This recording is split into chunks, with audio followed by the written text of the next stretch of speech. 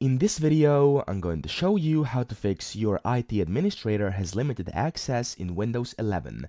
So if you're trying to navigate your computer as usual and get this error which says page not available, your IT administrator has limited access to some areas of this app and the item you tried to access is not available, contact IT helpdesk for more information, with the only option being to press OK. I'll show you how to fix this right now.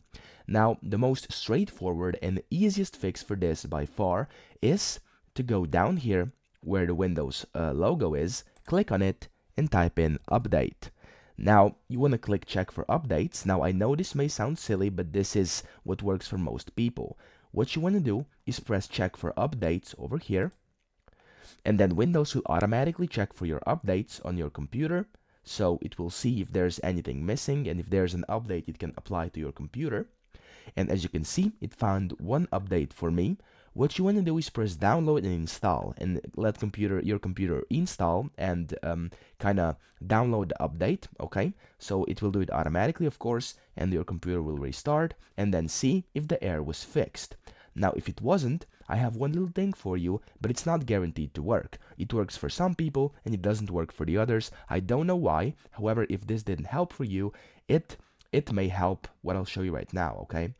What you want to do is right click down here on your Windows logo and click Terminal and Admin, okay? Make sure it says Admin and you don't click the usual one. In here, you want to open this up and then enter your admin pin if necessary and type this in, okay? So as it is over here, set-m preference and then spacebar dash UI lockdown spacebar 0.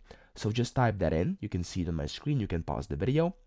Make sure to type that in like I did, okay? So simply type it in and then you want to press enter. I just did that, so it does nothing right now. And then when you do this, you can simply exit this terminal, and then you can try and see if the error appears again. If it doesn't, congratulations, we've successfully fixed it. So I hope this video helped you out, and if it did, please subscribe to the channel and help me out as well.